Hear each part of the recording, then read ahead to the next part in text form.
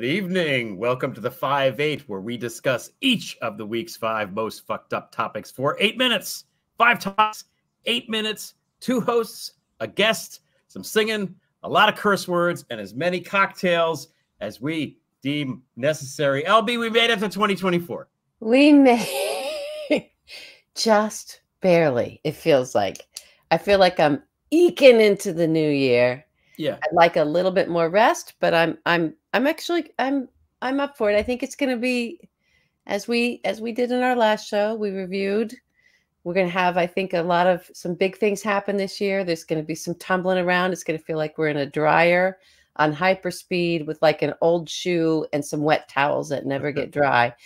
But I think we will make it out alive. How are you? Where are you? That is a different background. I am at an undisclosed location, which may or may not be in front of the second largest convention center in North America, possibly in a state run by Ron. Quite possibly. Could be. Quite possibly. Could be. All right. Yeah. Yeah, it could be.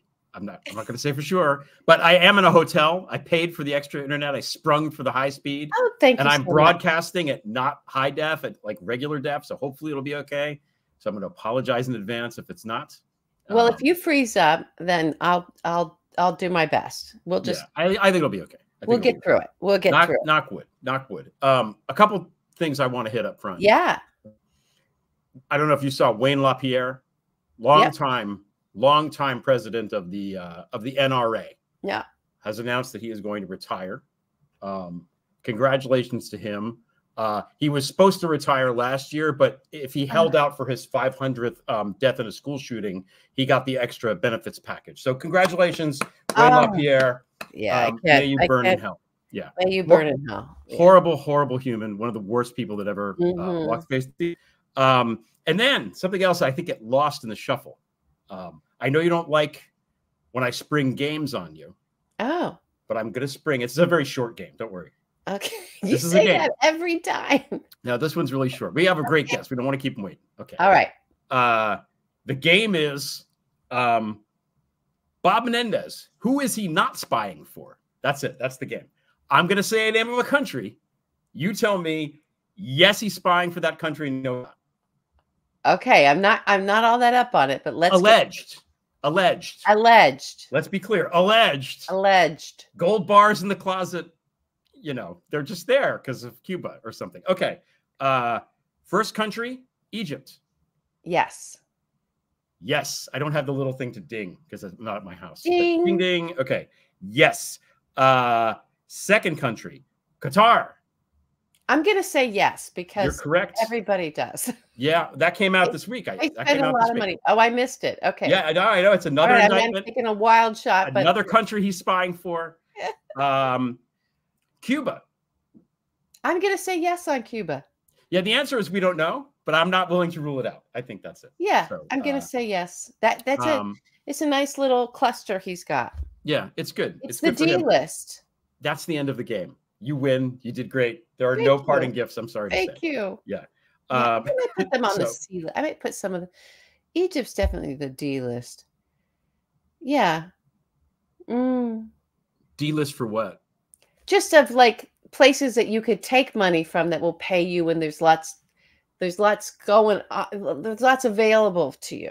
So yeah. You know, I don't know who's next for him, but go high to the pyramids. Pretty cool. Yeah. All right. We're gonna have an after hours today. We are. Yeah. We'll try to hang in there for everybody, and we hope you hang in there for us. So if you don't know what that is, if you're new to us, and you look on your YouTube screen, there's a join little feature. You can button, whatever we want to call it.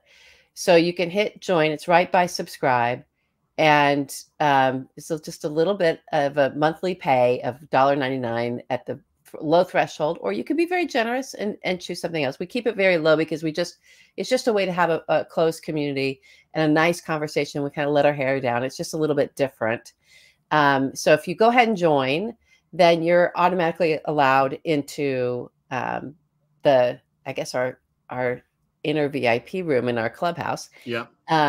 And Greg has a link that he puts up. So that's all available to you. And if you look here in the comments, usually our great moderator, True Player, will put it up as well. So and she already did. But it lives great. in the it's very easy to see, I think. It's very easy to see, and we'd love to have you. Yeah. Thank you everybody for joining and keeping the lights on, even though, pretty dark in this room. It's okay. dark in that room. Well, the lighting is weird. I don't know. I was doing my best. All right, so my computer is on a garbage can right now. Oh, perfect. Yeah. Hotel room setups are it's a always nice big square garbage can with it's perfect for this. I'm actually going to bring it home with me. You might. It's a good height. Mm-hmm. So it's me and a sausage party, right? I've got you and 5 dudes. You got me and 5 dudes. 6 dudes, actually. 6 dudes. Another one on the way. Yeah. All right. Yep. All right. All right. Let's get rolling. The first dude is Ben. Yeah. Our first topic. Let me do my one job that I'm always late to do and get this going. So I wanted to talk about, we kind of, I don't know, maybe we all wanted to talk about this, but the more reporting came out around October 7th. It was in the New York Times. It's a whole bunch of reporters, Alan Dershowitz, blah, blah, blah, blah, blah, did, and I'm not a fan of the Times, as everybody knows, but this was very, when they do that collaborative reporting, it's usually very well done. Yeah. And this was very well done. So I encourage everybody again to read a piece. And the headline is, "Where was the military?" So it's this question that you kind of know to ask it if you don't know anything about, if you've never served in the armed forces, or you don't know anything about how sort of nation states, preparedness, or maybe not a first responder, you might not. It's sort of a new world. It's like how we have to learn about the courts now. We have to learn about all this stuff now just to understand what's happening in the world. We have to develop these expertise sets. But I think even for someone who's like me, I've never served in anything. I just was like, where are they? Where were they on October 7th? Where was the Israeli military? This is one of the supposedly most polished and heavily trained and ready and prepared and skilled militaries on the planet. And they were nowhere to be found for 8 hours while the attacks were happening, especially in the music festival. And now we have, last time we talked about the gruesomeness of the reporting around all of that. And so this report comes out in the New York Times. It talks about what happened. And I just want to go through some data points of that and then shift to how I've actually fallen in love with Mika Brzezinski. It's not that I wasn't a fan before or whatever. I mean, she's fine. It's cable news, it's pundits, whatever. But she is on this, and she's on it in a way that she's sort of keeping the conversation from collapsing in on itself, from everybody whose heads are spinning and they don't want to just say the thing that's on the table, and they don't want to call out all of the evil.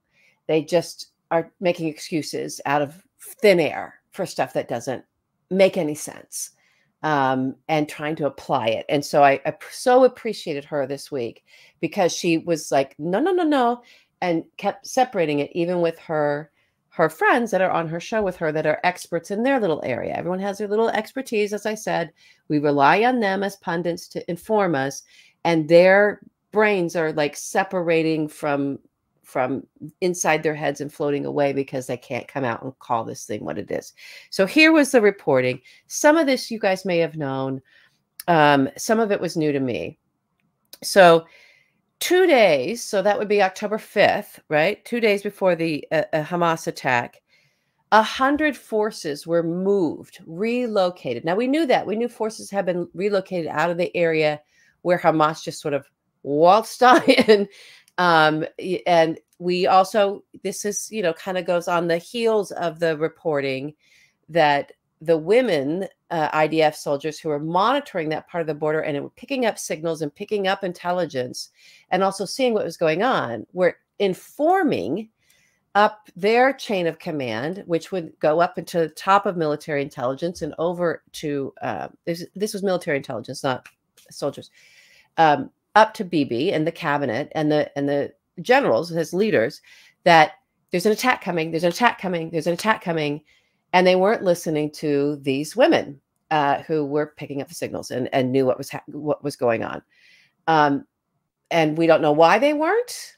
Again, this is where punditry comes in and makes up excuses. And, well, they just couldn't imagine. And, oh, they just couldn't. It just seemed, I don't know, histrionic. Did it seem hysterical? Were these women being hysterical by saying, no, there's going to be a few thousand Hamas coming in here. They're coming. So not only were they not listened to, not only were all these calls not heeded, not only do we also know that allies were also informing, we're picking up signals. We know something's going to happen. You're going to have an attack. You're going to have an attack. You're going to have an attack. And for whatever reason, like our 9/11, it was just ignored. But another step further went to like, well, let's move our defense forces away from the area where the attack is going to happen. And they were, it's not like Israel saying, this is where we moved our forces. No military does that. This is where our defense forces are being moved and our special forces are being moved. But wherever they were moved to, somehow, also came into the reporting, Hamas knew what roads to block off so that they could not, by road, get to where the music festival was and the other sort of strip of land and the kibbutz where the attacks were going to go down. So somehow Hamas knew exactly, we're talking about Hamas now, Hamas, the tunnel diggers, knew where to put roadblocks and block the roads. So where was the military? They were stuck in traffic for 8 hours on the day. Well, now they're stuck in traffic. That's happening. We know that Hamas parachuted into that music festival, so they had control of the airspace. What happened to Israel's control of its own airspace? And where were the helicopters? Why weren't soldiers or defense forces or anybody airlifted into the area? And this reporting reports that question was asked, and the official response from Bibi and his generals and the whole thing was, now's not the time to look into that. Now's not the time. We don't have an answer for that. We don't know. And now's not the time to investigate it because we're in the middle of a war. So when the war is over, then we'll take a look at that. But right now, we're at war. Everyone should just absorb that as much as possible. I mean, okay. I mean, Egypt knew, which means Bob Menendez knew. Which means Bob Menendez knew. We're not trying to make light of this. It's very serious, but it's overwhelming. So then the reporting goes on to say, okay, the defense forces that were trying to get there and were stuck in traffic were communicating not with up the chain of command, weren't getting things come down to them, say, go here, go there. They were on social media with one another and on WhatsApp going and looking at social media from the music, like, are they there? Are they there? Where's Hamas? Where's Hamas?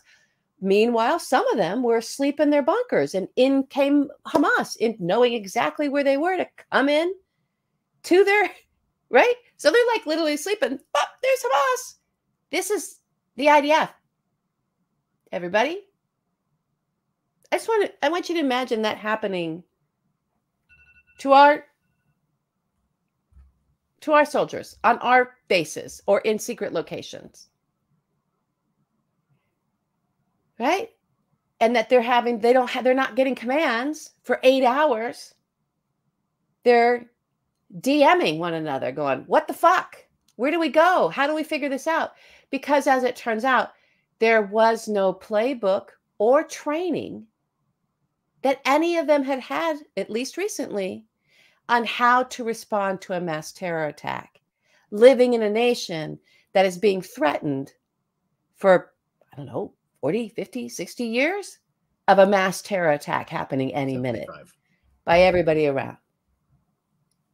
So what Mika did, and that I want us all to keep doing, is not allowing the folks that come in and say, wait, you're not experts. We're experts in this, right? And that's fine. We'll give them that space and that grace.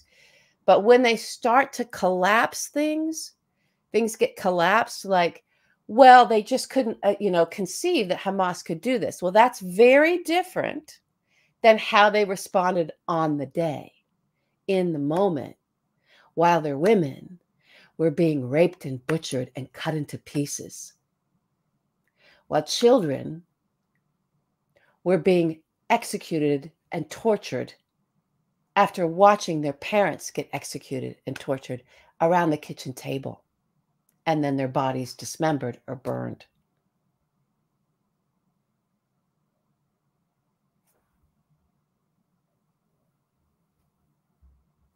So I encourage everybody to go read that New York Times article. I'm a little bit out of time, and I encourage everybody to not let anyone that you're watching or you see it on social media, do not let people get away with putting it all in a bucket of lack of imagination or a failure that we can't address right now. Because what's happening right now is we're aiding them, aiding Bibi's, who's, the guy who funded Hamas, remember that reporting too, to just slaughter Palestinians and demolish civilians in their homes, in their places of work, just make Gaza unrecognizable. Yeah. Yeah. Thank you. That's well said. I'm just going to add very quickly. Yeah. He's incentivized to continue the war. That's the first thing. That's right. Because he thinks he's going to stay there until the war's over. So why on earth is he ever going to end the war? And, that's the first thing. The second thing is that he wants the Palestinians gone.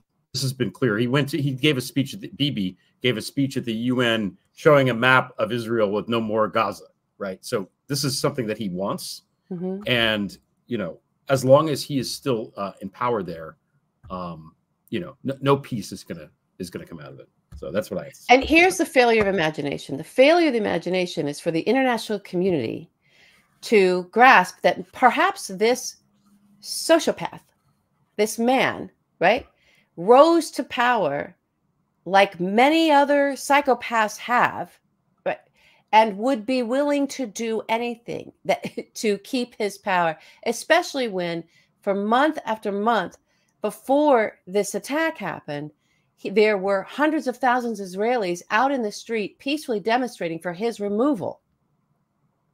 Yeah. So I don't want to hear about, lack of imagination or anything when you can just look at the history books and there's example after example after example of strong men doing shit just like this to stay in power where they are, when they're at moments of being vulnerable and engaging in this. And that's what Mika was also going for, is like, there's something nefarious going on here. Yeah. Yeah. That's complicated. It's Biden's in a very delicate position. Okay. We should move on. We don't want to keep our guests waiting. We're moving on. Hey, Al, not AI, Al. Okay. So I'm going to try to make this quick. My son, my oldest, is he's interested in the Epstein stuff because the list that's come out, because he thinks hip hop guys are going to be on it. And he wants to make sure and check to see that his favorite hip hop artists are not on the list. That's what. Okay. So when this thing came out yesterday, the day before, whenever it was this week, late this week, I sent him the link and he looked at it and he texted me, the guy who's mentioned the Alan Dershowitz, but I don't know who that is. So that's what my son said, not knowing who. He spelled it right and everything. So there's that. The link here is that Bibi has asked Alan Dershowitz to represent Israel, him and Israel, the government of Israel, at the ICC, the International Community. So that's the direct tie-in here. Yeah. This guy, I want to just go through his career because it's very odd to me. I know that, everybody deserves to have representation, but, here, chronologically, 1984, Alan Dershowitz successfully defends Klaus von Bülow gets out of that the on the appeal. Okay, that's what kind of makes his name. 1992, he shows up when Woody Allen ran the op on Mia Farrow. He shows up and starts talking as if he is Mia Farrow's attorney. He's referenced in the reporting as Mia Farrow's attorney. As it turns out, he is not, in fact, Mia's attorney, because Mia Farrow never employed him. Family never actually employed him. This I know for sure. So 1993 represents Mike Tyson. 1994, Jim Baker. 1995, O.J. Simpson. 1997, he writes an op-ed, kind of out of nowhere, talking about how the age of consent is meaningless and we should maybe revisit it. And 15 is a good number. Why? Who knows? Then there's a little break in the action. 2008, he negotiates the Epstein deal with the government to get, complete getting off lightly. 2011. Not just that. It was no one else that was named. They're all immune. Right. Yeah. Right. The immunity, and it's a great deal for them. Yeah. For him. 2011, Julian Assange. 2018, Harvey Weinstein. 2019, writes a book called By Association: The Challenge of Proving Innocence in the Age of Me Too. 2020, he's Trump's attorney at the impeachment. 2021, he gets Bandy Lee fired from Yale. And 2024, here he is. He's going to go represent Israel in the thing. Now, the thing that bothers me about him, and I get it. I get that he's a defense attorney and he likes the spotlight. He wants to be famous. He wants to be the best, whatever. Okay. Yeah. There's a difference between defending someone and befriending someone. You can defend a horrible person. Why the fuck are you hanging out with them? Why are you friends with Jeffrey Epstein, Alan Dershowitz, who knows everything that he did? Because if anyone knows everything that he did, it's his fucking defense lawyer, right? Anyway, prior to all this, after Von Bülow, but before everything else, LB, here we go. Alan Dershowitz represents Jonathan Pollard. That's who is Jonathan Pollard? Tell us. Jonathan Pollard was sort of the biggest, and he's a rare conviction for the U.S. Department of Justice, in that he was an Israeli spy. Now, and we caught him spying for Israel, selling secrets, a couple, I think to South Africa and some like an actual Israeli spy. Yeah, an actual Israeli spy, and he was recently, I think Trump allowed him to go back, or someone allowed him to go back to Israel. Finally, he got out and he went back. Yeah. And Bibi really wanted him, and there was a big celebration that this guy's back. But we don't normally go after our allies' spies. Imagine, like, we caught a British spy spying for, like, we would just like, oh yeah, we know that British spy because we work with him and he helps us. And normally it's like that. So if you're prosecuting and convicting and incarcerating a spy of one of our allies, right, because he was spying on America for our ally and doing really crooked stuff, and now we have to go to court with our ally, right, in a counterintelligence investigation that explodes into criminal court, and this guy's going away because we need to put him in a hole because we didn't know. He thought he was, and he was working in intelligence on art, right? We thought he was someone for us, and it turns out he was doing all this for Israel. So it caused a lot of strife and a lot of it, very tricky, very delicate. Now, what I want everybody to do is imagine you're head of Israeli military intelligence, right? And they've got many, many divisions over there, just like we do, many, many agencies. So imagine you're like all the way up the chain, or even the prime minister, and you're like, oh shit, they got him, right? Are you going to go, well, you know what? Let's see what happens. I mean, he'll just have to find his own attorney, who will then know all of what we've been up to behind our allies' backs. And they've got, they know it's bad enough that they're going to throw one of our guys into prison. But, maybe he'll find someone in the phone book that'll represent him, or, Are you going to do that? You got to, Anna, put yourself in the shoes of the other guy and say, what would you do if this was your spot and you weren't supposed to have him in there? And the guy, oh my God, he got fucking caught. And he knows all this shit. He knows what we wanted him to do. He knows what we sent him in there. He knows what he probably knows the other spies that are in there. Would you just let him pick an attorney, or would you make sure you put your own motherfucker on him? I don't know. I just want everybody to do that mental exercise. I don't know. I would call legal aid. Legal aid as would you? Yeah. Call legal aid. Yeah. Friend of mine worked for legal aid. It'll all work out. Anyway, Dershowitz is going to be in the news a lot, I think, as this moves along. So, okay, let's move on. Okay. All right. Let's move on. Did you? Yeah, you're under time. Yeah, I want to be under time. We're trying to, it's like, that my flight was late and the pilot was chugging along trying to get us there on time anyway, and that's what it was. And we want to get to our guest, but we do have a new sponsor. Don't we have we have a new sponsor. Who is it? I don't know. Let's see. Did you take a ride on a private jet named after a book by Nabokov? Have you visited a virgin island populated by actual virgins? Are you an intimate associate of a financier who didn't actually work in finance? I know what that's like, because it happened to my kid sister, Ghislaine. Hi, I'm Maxine Maxwell, Esquire, president of Max Legal Services. Whether you're a former president, a movie star, a tech geek, British royalty, or just a random Harvard man, Max can help. It doesn't matter if you were his constant companion or even if you kept your underwear on the whole time. No one wants to be associated with the world's most notorious sex trafficker. Take it from a member of the Maxwell family. This is an A-list you don't want to be on. Come in today for a free consultation. Tell us every single thing you did, and we'll make sure no one ever finds out. Max, your secrets are safe with us. And now, back to the show. Wow. Incredible ad for that service. Wow. All right. Shout out to the sweet grandma from New York who walked in as I was trying to record that, and I couldn't get the voice quite right. And this is my mom.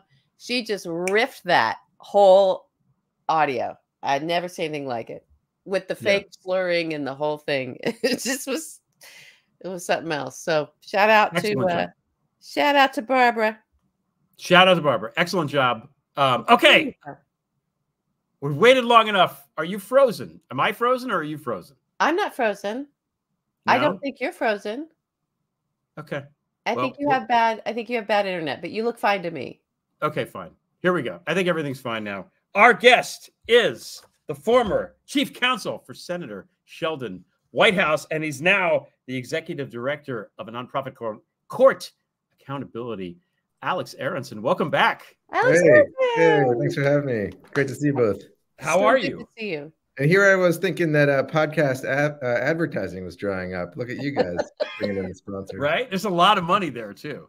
There's a lot of money with those Maxwells. Yeah. Who knew? Oh, how funny. Well, Happy New Year. It's wonderful to see you. We were saying before, as we started, we were letting everybody that watched us on our New Year's countdown or end of year countdown, I think it was maybe the hot Christmas one, that we had foretold that 2024, we were going to have a lot happening in the courts.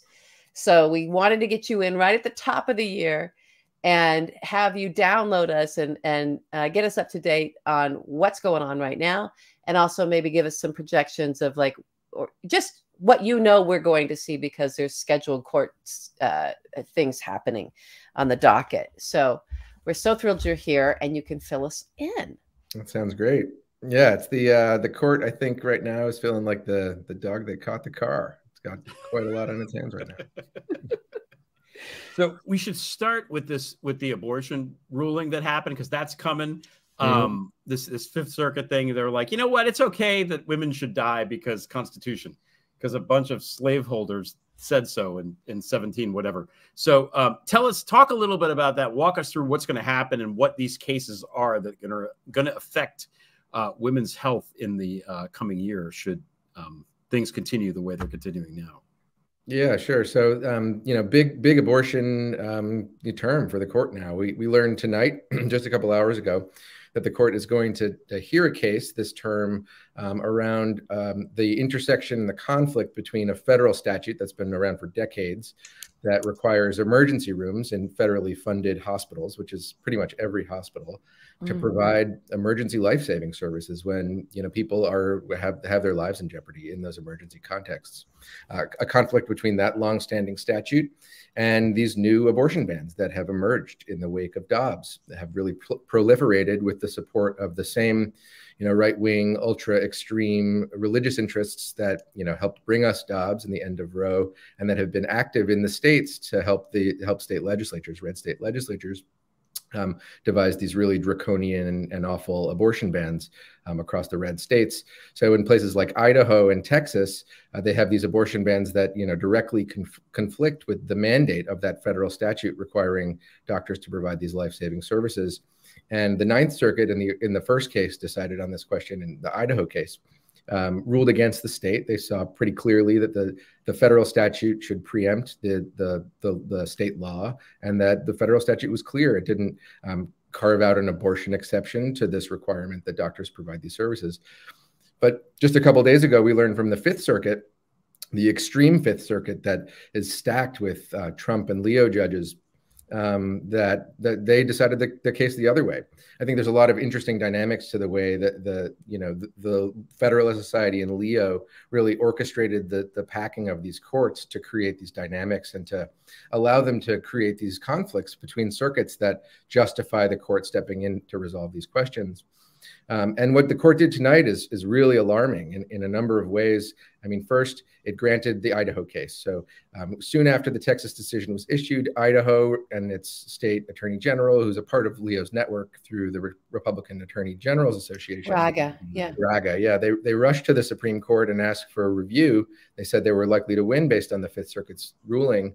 And while we don't know how the Supreme Court's going to decide this case, one really alarming detail is that they stayed the lower court in the Ninth Circuit, which would have put this onto pause until the higher courts reviewed it, which effectively means that in practically speaking means that all of these women in Idaho who are seeking life-saving medical services, who are in truly emergency situations in emergency rooms, will no longer be able to receive abortion if that is the medically necessary procedure to save their lives. It's really dystopian, and in a way, it's like Republican death panels all of a sudden. Imagine that. Now, and you mentioned Leo a couple before you asked the question, Obi. You mentioned Leo a couple times. I just want to say, for people unfamiliar, we have Lenny. His name is Leonard Leo. I've written about him extensively. You've talked about him extensively. I like to call him Payoff Lenny. That's why the segment is called Lenny. So just for people unaware, Leonard Leo, Google him and my name and read all about him. Okay, self-enrichment Lenny, under investigation by the DC Attorney General for his self-enrichment scheme. Ooh, let's get to that too. We want to talk about that. No, I'm just, I think this is sort of like, again, we have kind of across all these dudes, right, and how they do things. It's sometimes you can look at these things happening as reactionary, and I think they get reported and covered as if it's just Idaho, this thing protects, so Idaho is going to do this thing. But really, this is a plan that has been architected, right? Okay, this is going to happen in Texas, then this will happen over here, then this attorney general will be ready to do his thing over there.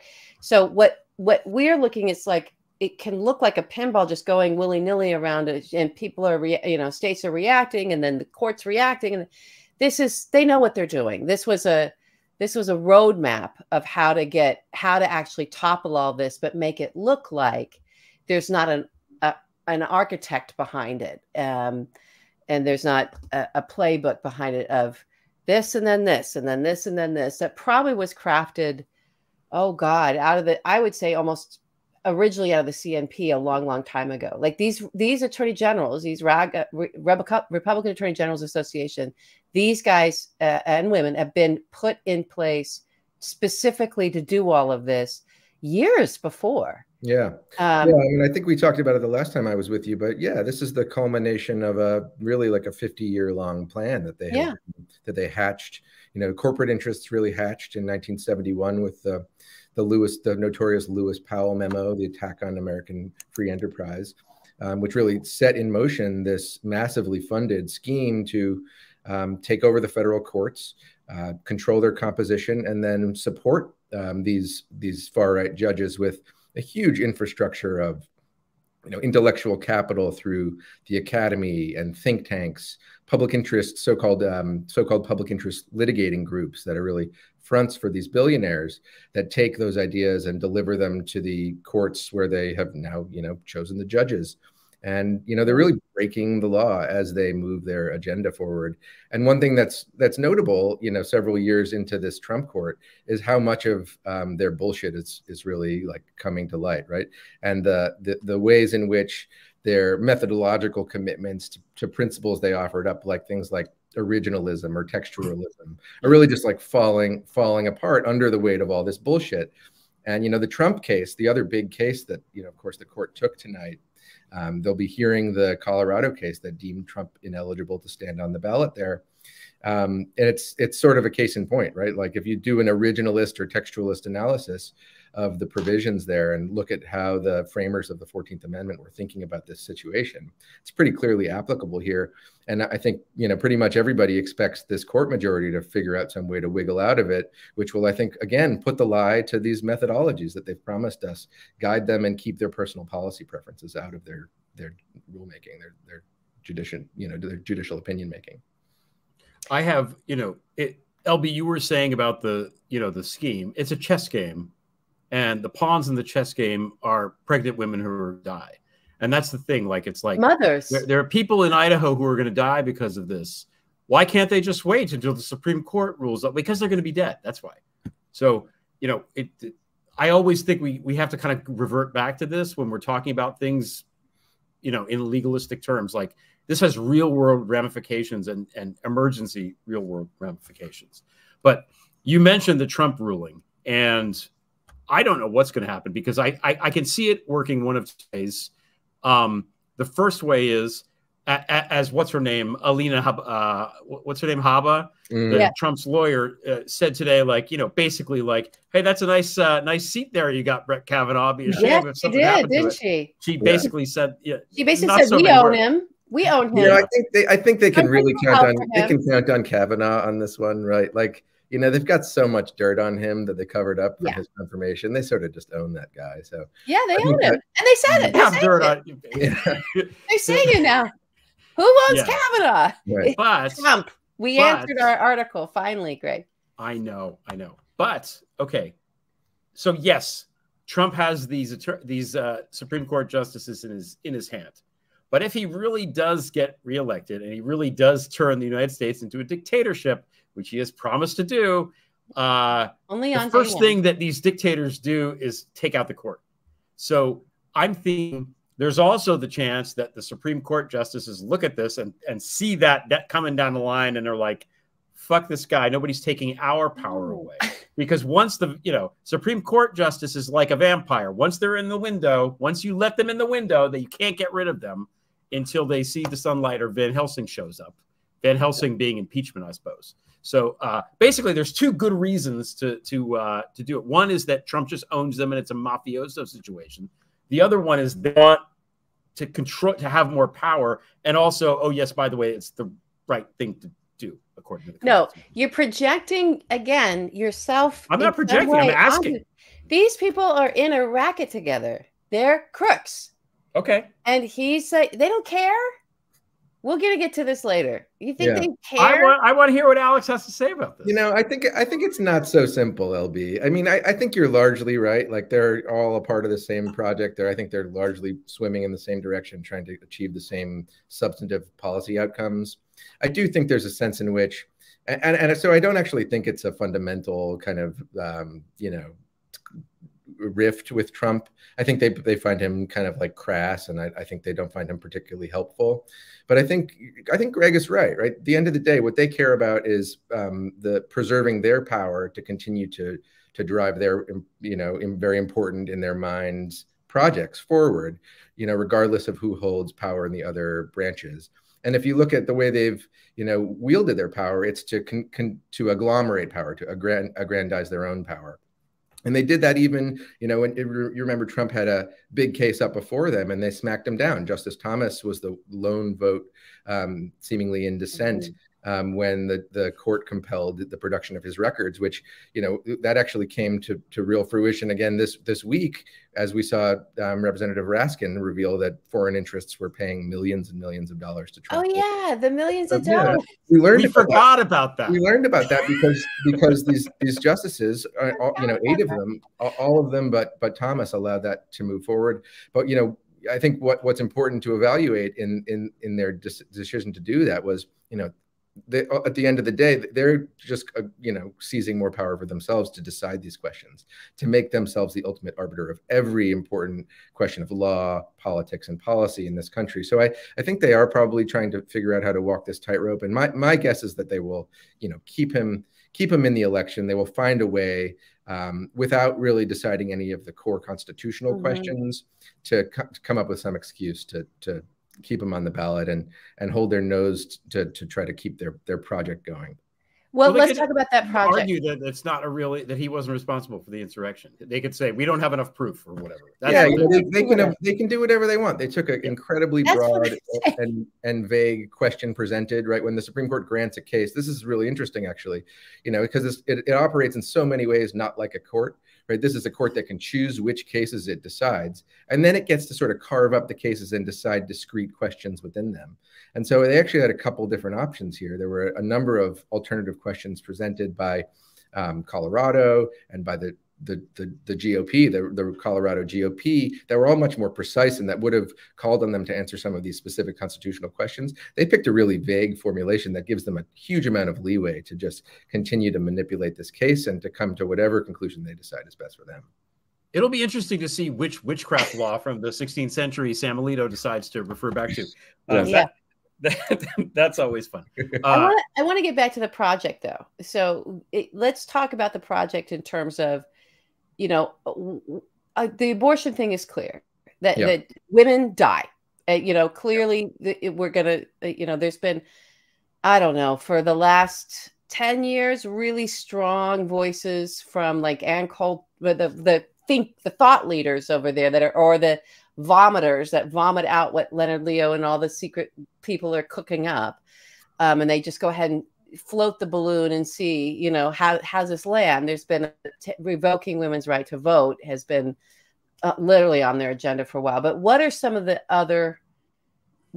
things that you can see that this extremist, this sort of religious extremism, I'm sorry, there's fundamental, which is basically also another mask for just crooks and getting RVs and vacations and God knows how much money they're stuffing in their pockets,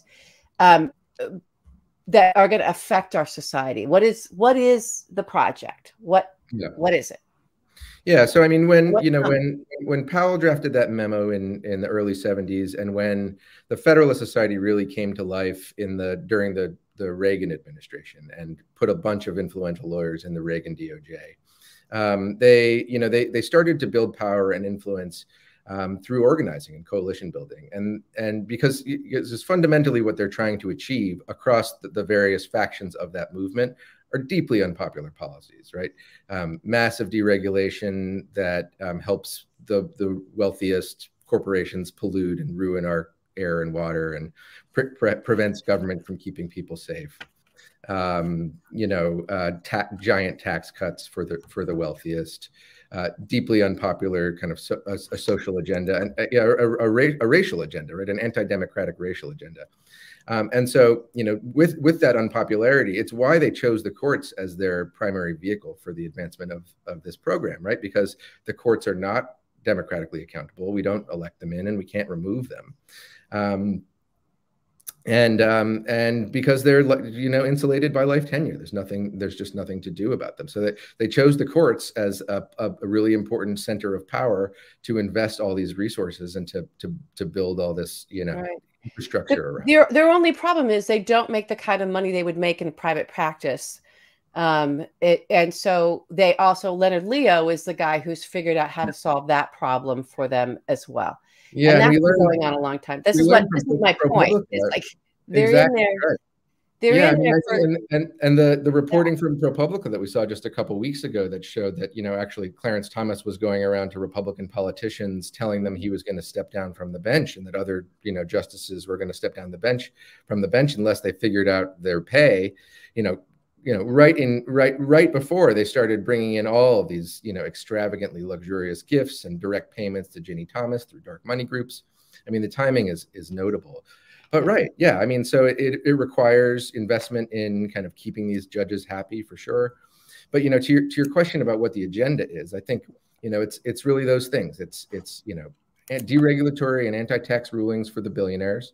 It's anti-Black and anti-minority rulings for the social the social motivations of the American right. Going back to the Civil War and going back to Brown versus Board of Education. Originalism as a doctrinal project really emerged from the racist backlash to Brown versus Board of Education. Right.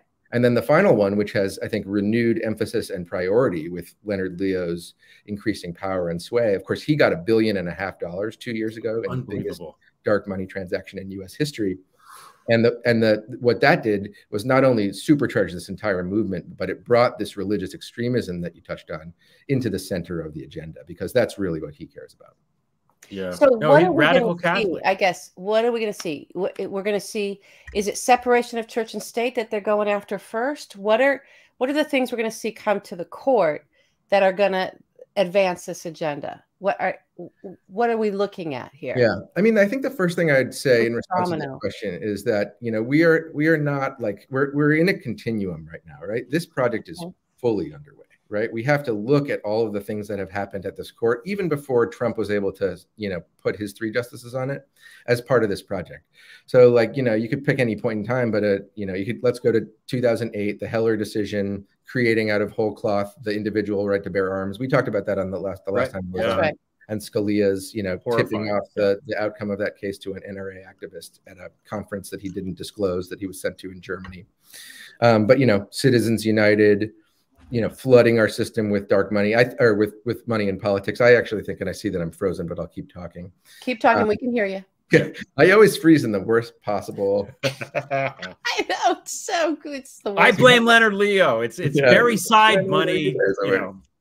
Well, this is like, let me just put a little thing around, a little wrapper around the Citizens United is, again, it's something that was years in the making, because they knew they were going to need to have this money to keep funding this project. Like they budgeted it out and said, I actually think they had something else in mind. Oh, okay. I think what they wanted to do, I think it was fundamentally an anti-democratic maneuver to reduce the power of the American people in having a say in the outcome of our elections, and to make money the predominant and ultimately the only coin of the realm in politics. And I think you can see the rot that this has caused, not just within the Republican Party, which has been happily captured by Republican billionaire interests, but you can see it on the Democratic side too, wherein Democratic politicians, with the ever increasing cost of winning office, have to take corporate money, which just naturally diminishes their incentives and their ability to represent the people when they ultimately need to go back to corporate coffers to have any chance of staying in office. Sorry for my internet. No, okay. Oh, what about? Yeah. Oh, I wanted to talk about Clarence Thomas for 1 second. Okay. I don't want to change the subject though. Do you want to? I just wanted to get into the separate. I was going to say, I just wanted. I'll finish my thought just to say that, like, they've been deciding these cases, advancing a far right economic and social agenda, and ratcheting back the tools of democratic accountability through anti-democratic voting rights decisions on gerrymandering, to set themselves up to be in entrenched minority power, insulated from popular pushback and accountability. And so now that they have that power, it's a little bit vulnerable. We talked about this too, but it's a little bit vulnerable because they don't have an army. They don't have the power of the purse to kind of see their orders be, borne out. But they do have quite a lot of power, and we have sort of taken it lying down in terms of our acceptance of judicial supremacy. And so I think along all of these contours, we're going to see the law continue to move really aggressively to the right. It's the Andrew Jackson thing. The Chief Justice said that. Well, let's see him enforce it. Exactly. Yeah. So I think that's a conversation that Americans need to be having right now in a real way. And just to tie this back to Leonard Leo quickly, easy to do. Always easy. He's a fascist. I'm not saying he's in Opus Dei. I'm saying that the Catholic Information Center that he's associated with is associated with Opus Dei, and that came out of fascist Spain. It's it's inherently a fascist thing, and in order for them to get what they want, these rules, the anti-abortion, the anti-contraception, the anti-gay, certainly anti-trans, all that stuff, people don't want that. The majority of people don't want that. They need to set up minoritarian, what Bryn Tannehill, my guest on Prevail, has to be called minoritarian rule, and that's what they're doing. That's what they're doing, to your point. And, and that's why, and they baked up this entire fake body of ideas, they call them doctrines, to justify them. And that's what makes the courts and the law such a dangerous weapon in a broken democracy, because, normal citizens, everyday people don't have the tools to parse Supreme Court opinions and decide this is bullshit. Yeah. And so it's up to, frankly, the legal profession and the media to start, really calling this stuff out. The media is getting better, but the legal profession is pretty well captured by the institution. Yeah. By the institution and by their own inability, just like what I was talking about, just to actually come to terms with the fact that it's happening. Yeah. Because I'm not sure about that.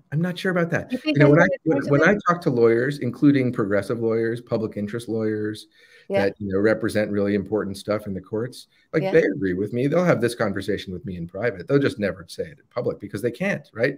Because they're jeopardizing their clients' chances of winning in whatever case they might have before these courts.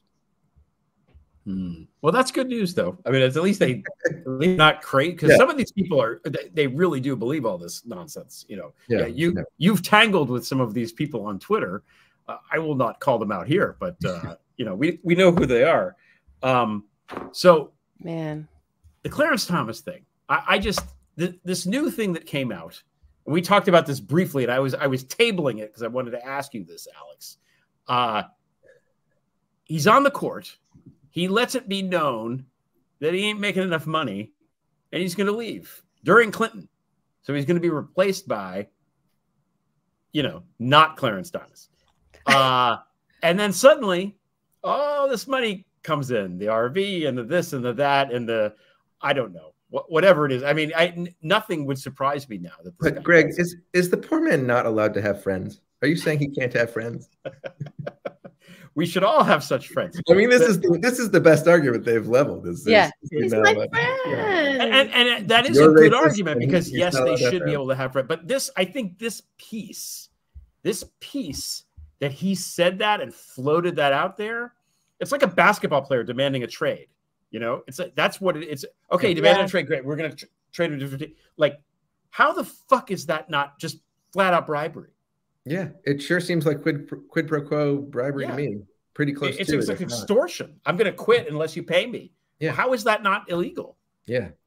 I mean, it's alarming. It's unbelievable, frankly. And and it comes on the heels of it seemingly weekly explosive revelations about Clarence Thomas's conflicts of interest, his direct engagement with ideological billionaires at convenings where they talked about overturning things like the Chevron doctrine, which is on the the court's docket this term, in the face of really clear evidence that Ginny Thomas had an instrumental role in organizing and executing January 6th, and his stubborn refusal to recuse himself from these cases in violation of federal law. There's a federal statute that requires this stuff, and we're really not seeing anything in terms of coordinated, orchestrated pushback from Democrats or from the Justice Department in the face of very clear evidence of law breaking by a very powerful person.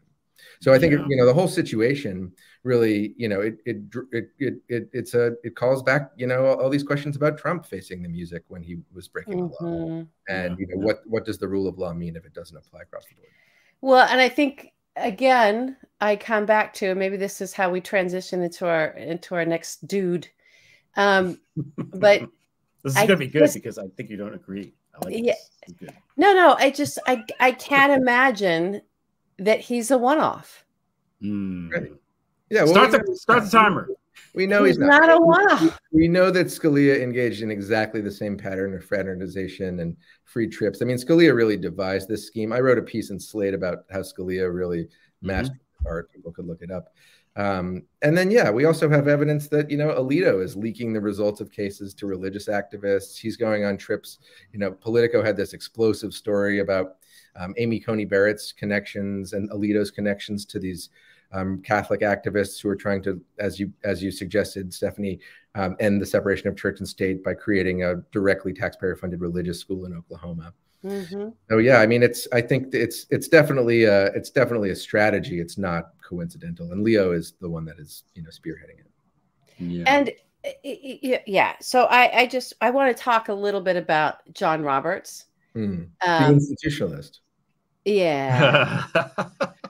I just I get, it's like I feel like people are gaslighting themselves, right, about him and about this court. It's like, oh no, he's not going to want it to be that way, and he's not going to want to go down in history of a blah blah blah blah blah, and he cares about the institution. It's like, what planet are you on? This is the guy that deep sixed the Kavanaugh stuff. Remember that? It came up to him, all these complaints and everything. He's like, put that under. We got to get that guy in here because he, I mean, come on. He's running this. He's not in charge. Who's in charge? Ginny? Is Ginny fully in charge? Or is this guy? He's not ignorant. He's very smart. Not unaware. If he is so obsessed with his legacy, then if that's the rap that we're going to, okay, let's go with that. Well, then he would be interested and very attuned to all of the accusations going around and all the evidence that's surfacing around the corruption within his own court. Yeah.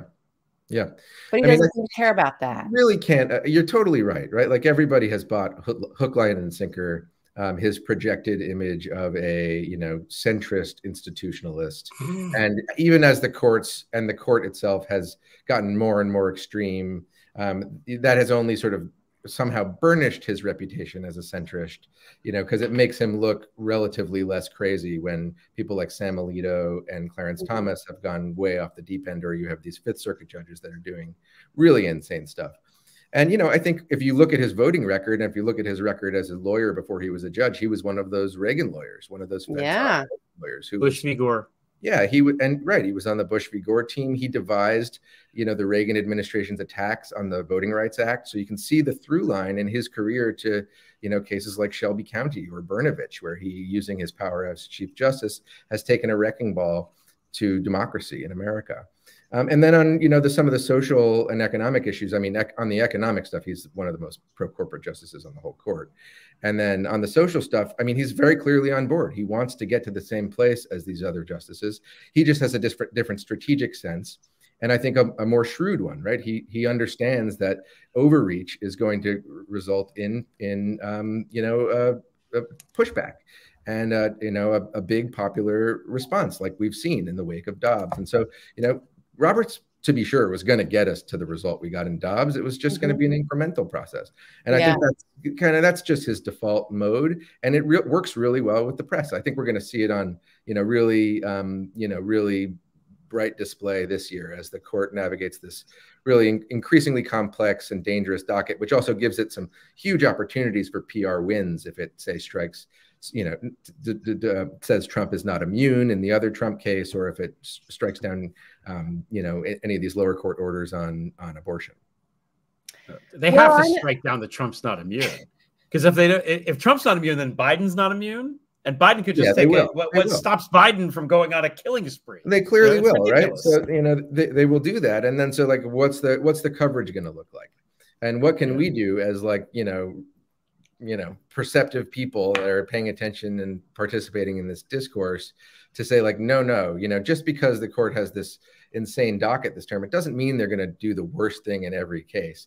And if we set the expectation that it will, then that's going to result in more media coverage about this court being balanced and not so bad, which is exactly what they want.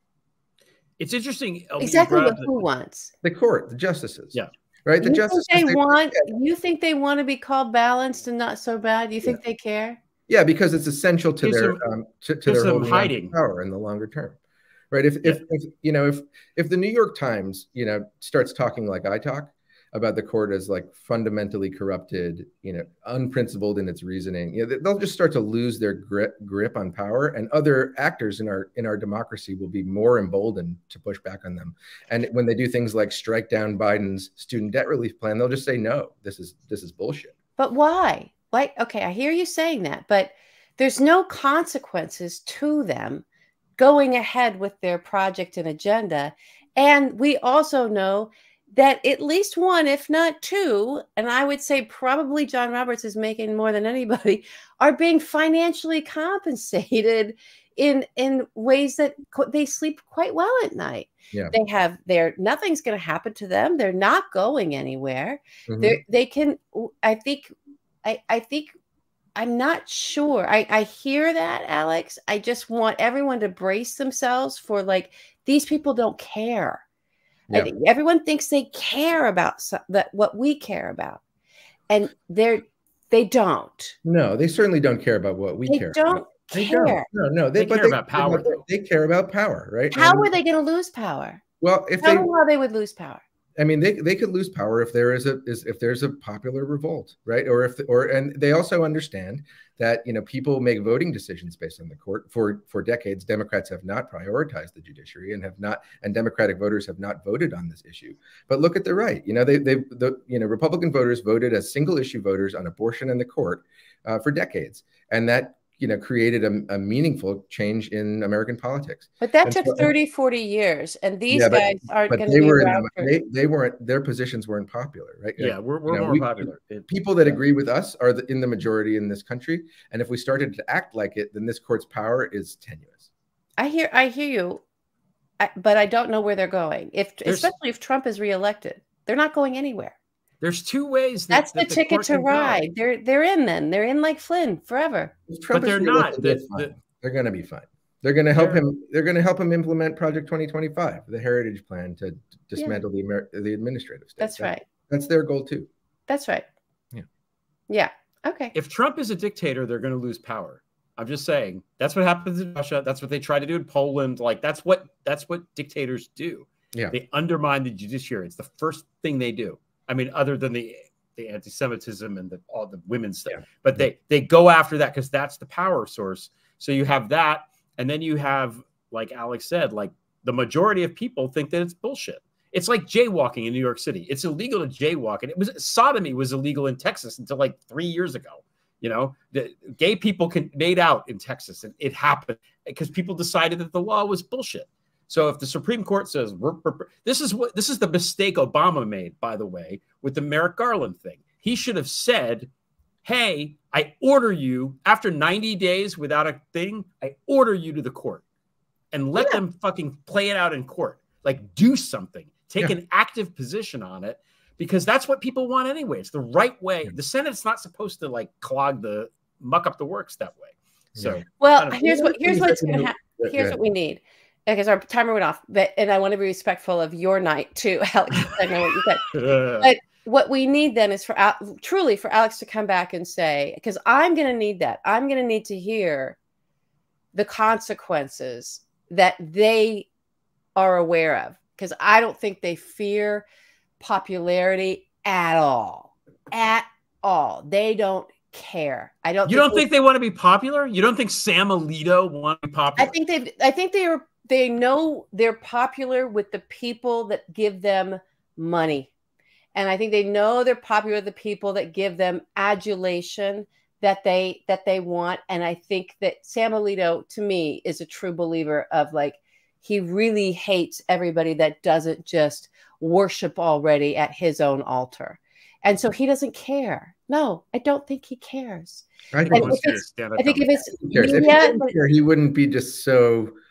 He's sensitive with grievance. Right? They've got Fox News. They've got their media.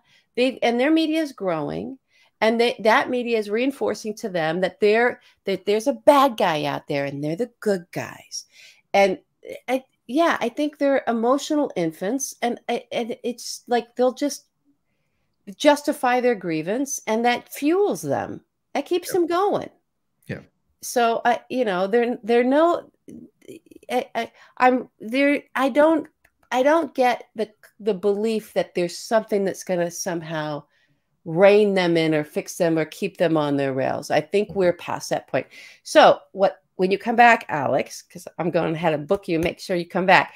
I'd like to hear what some of those very real world things are, other than us just postulating about their inner emotional worlds and how they're going to react. Like, what are some real things? I'd love to do that. I'm working on some of those things, so I'd love to come tell you about them. Okay, great. I can't wait for you to come back and share them. Anytime you want to come, just let if you got something happening, let us know.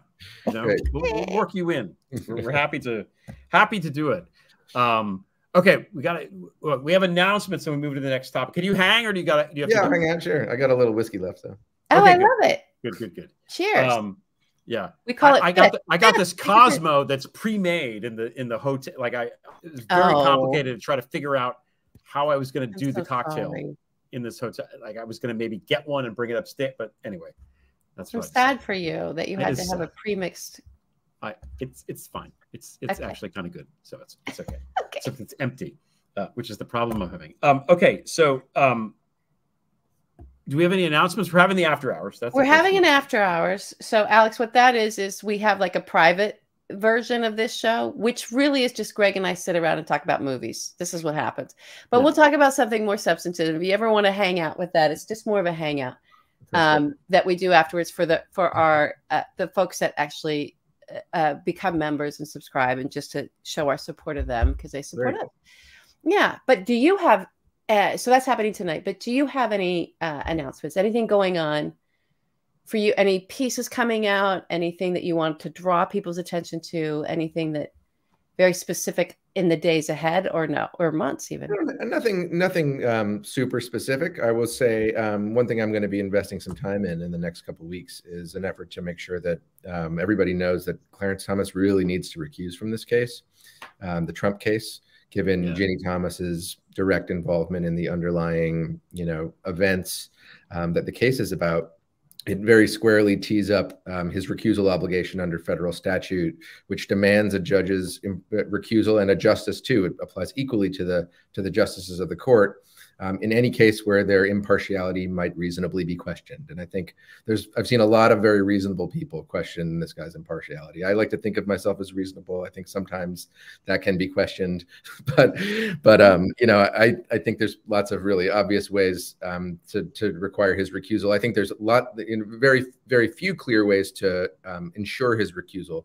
So I think making a big issue of this, not only for its own sake, to put pressure on him and to expose him as corrupt for his ultimate decision not to recuse, and he did not recuse from the certiorari decision to grant the case, but to highlight the systemic lack of accountability and ethics at the court and among federal judges is, I think, really critical, and is a really important area for reform that we're working to advance. But that's probably not exactly what we're looking for, but that's what I'm really focused on. I love that. If Roberts doesn't want to do that, because it's up to Roberts, right?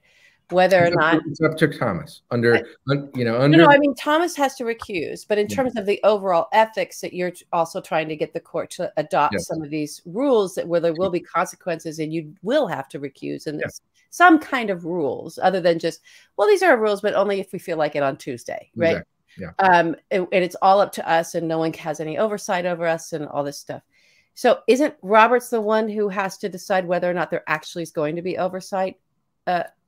Yeah, he is. I mean, on some level, yes, that's right. He runs the judicial conference. He's, which is responsible for investigating judicial misconduct. The line from the courts is that the judicial conference and the lower court code of conduct does not apply to the justices. All of the rules on the softer and weaker rules in the new toothless Supreme Court code of ethics are self-enforced.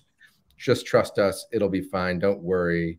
You have no reason to think that we would ever do anything out of line. Gee, and I wonder why I don't trust this guy. It's so interesting. Yeah. He should call Max. I think Max. I think legal services. Tell us everything you know. And then ultimately, as I said before, the Congress and the Attorney General of the United States have real, obligations here to see that the federal law is enforced. Oh God, that's too depressing. Okay, moving on. And we're getting depressed. But all right, that's it for our announcements. Here we go. Our last thing, we got to talk about Jeff. You want to start talking about Jeff? So this Epstein thing, it just gets curiouser and curiouser, thought Alice, right? That's the that's the book. Just don't put me on the list, okay? Just don't put me on the list. That's the thing. But I want to talk about it because I was thinking about it. Now I'm going to be surprised if there's any names or anything comes out that we don't know already. If there's a name on there that we haven't already heard, I will personally be surprised. I think if anything, we'll learn more details about stuff we already suspected, and things will be confirmed or not confirmed or whatever. But I was thinking about like the level of this thing, of this game that he was running, this this whatever you want to call it. What's the word for it? I don't even know. Blackmail? Yeah, but it's not even just one blackmail. It's an enterprise. It's an endeavor. It's a fucking corporation. Industrial scale. Yeah. Child rape. Yeah. Like, okay. Now, let's say it's now pre-2008. Okay, 2008 is when he, went to jail, and at that point there was no more, saying you didn't know. But pre-2008, you get a call from this guy. He has a nice house in the Upper East Side, very wealthy part of Manhattan. You're going to a party. There's all these fancy people at the party. I've never heard of this guy. I better vet him a little bit. Who does he know? Oh, Bill Clinton. Oh. Prince Andrew. Oh, people at Harvard. Oh, Stephen Hawking. Oh, Bill Gates. Like, and you think to yourself, I would imagine, if those guys are okay with this dude, he must be fine. So the amount of, and this isn't to, let anybody off easy. It's just the level of sophistication of the myth that he was building. And how it is that one thing leads to the next thing, leads to the next thing. And then you have this entire mythology built up, and all of these people that you would trust. We try on Twitter. We were like, do we trust this person? Do we not? Do they seem legit or not? How do we know? And we try to do our vetting process. It's Bill Clinton and Prince Andrew. Like those are real people. Yeah. So that's the most rarefied of rarefied air. Yeah. Right. So to get into that, and I think that however it began, it begins with one little thing, and then these brains, these people that know how to go. In NXIVM, the cult NXIVM, right? Keith Raniere, who is the leader of that cult in upstate New York, was listed as he did well on a test. It wasn't Mensa. It was like the next level Mensa thing. And somebody wrote an article about him in the local paper in Albany saying that this guy was a super genius. And he took that thing and used it to promote every goddamn thing he did. All of the MLM stuff that he did. I'm a super genius. I'm this. And Trump did the same thing with I'm on the Fortune or Forbes or whatever it was. I'm on the richest list of this thing. Oh, a banker is going to read Fortune fucking magazine and say, I guess this guy is okay. I guess he has money because Fortune magazine said he had money. So it's a whole process with the vetting. There's a problem with the vetting, but I don't know. It's just that's kind of the way that I've been thinking about it this week. I mean, Alex, how have you been thinking about it, or have you been thinking about it? I've been trying not to. Wise policy. As you were walking through that, I was like, thinking about how it parallels the way the Supreme Court manipulates media, but it doesn't. Not everything relates to the Supreme Court, it turns out. So I think that's probably just a stray thought.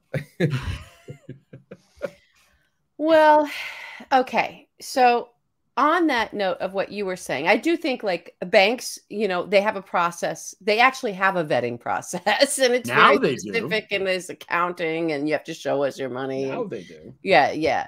So those guys, you know, they choose to be in business with these crooks. So you know how I feel about bankers. But like someone like you and I were talking earlier, this is not somebody I know, and it's certainly, you know, she's got her fair share of scandals. But so someone like Naomi Campbell, who came forward again in these documents, just in terms of if you're a young girl, right, and Jeffrey or Ghislaine is approaching you, probably Ghislaine or someone else, another young girl saying, oh, no, you can be a model, da, da, da, da, da.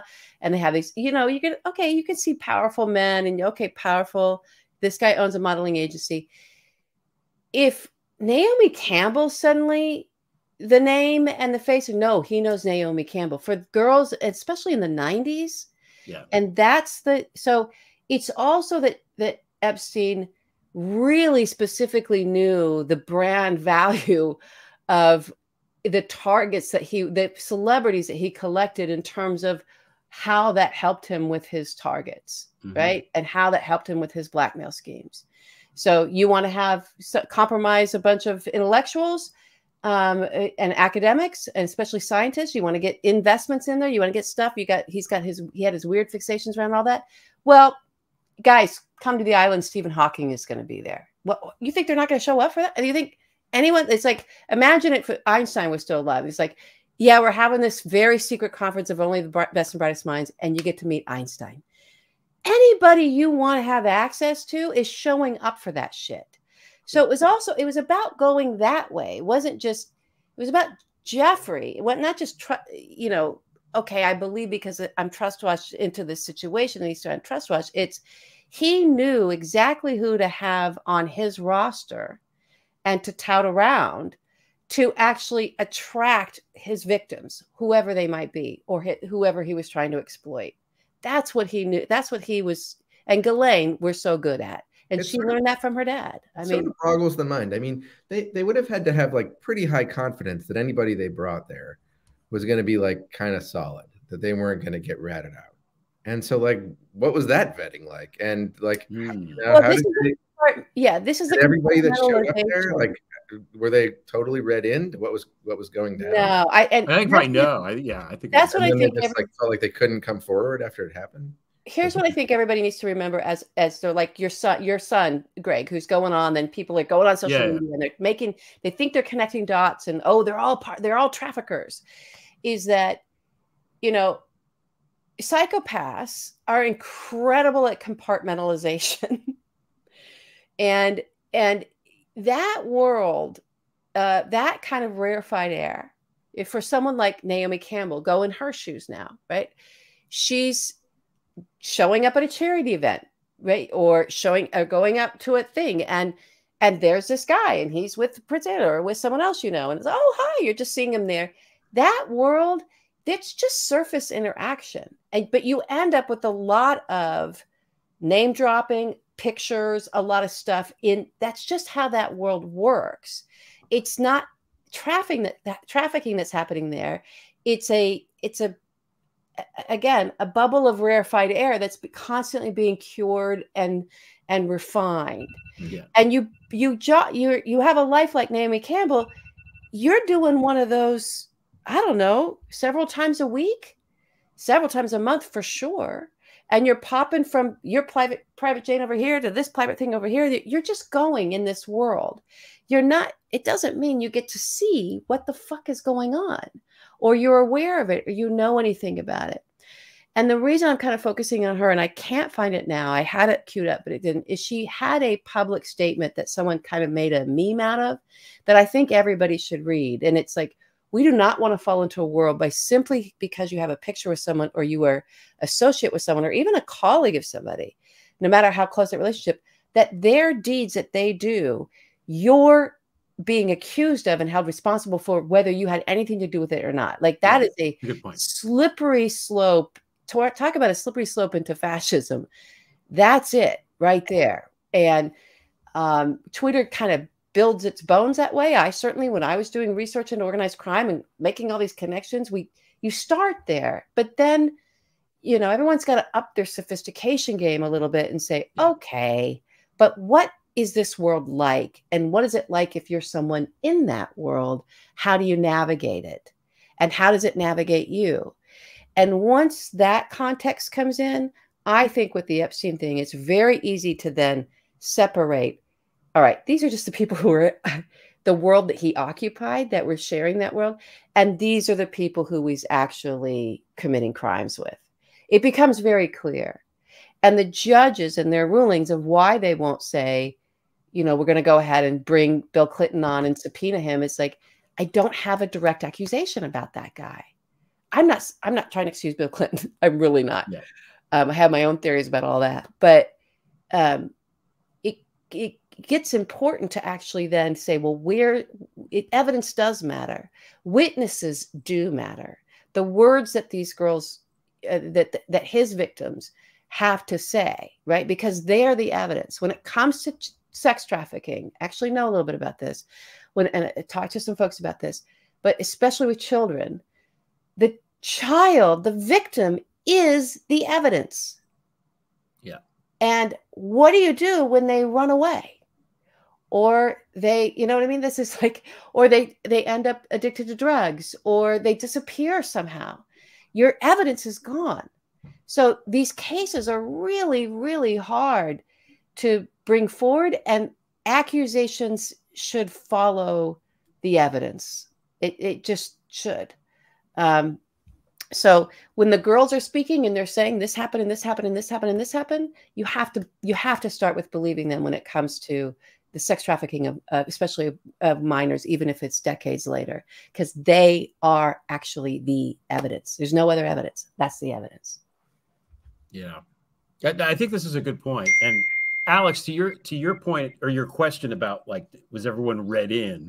This is what I think. Who the fuck knows? But when I was in early in my 20s, after I moved to New York City, I was living with my buddy Chris, and he had friends from work that we used to hang out with, and you know, his good friend who led us into these nightclubs and stuff, and we were with them a lot. And she was doing cocaine the whole time, and she had other people that were doing cocaine. And Chris and I had no fucking idea that she was doing cocaine because we don't do cocaine. We have no idea what's going on. We just didn't know. And she never offered it to us because she knew we would never fucking do it. So it's very possible, I think, from this experience to, you know, my friend, I had another friend who's a girl that she offered cocaine to, you know, maybe thinking, well, maybe. So I think that's probably what happened. They probably had little steps that they took. Do you want a massage? That's an introductory step. It's Olga. She's 50. You know, keep your underwear on, whatever. And then from there, they can kind of know. I would think, but you know, I don't know. But to your point, LB, I think it's an important point. Just because somebody's on some list doesn't mean anything. Just like I hate when people circulate the Maria Butina pictures with the politicians, and it's like, dude, politicians take pictures of everybody that asks. I know, but I had a lot of fun with that one. Yeah, the jokes were writing themselves with that.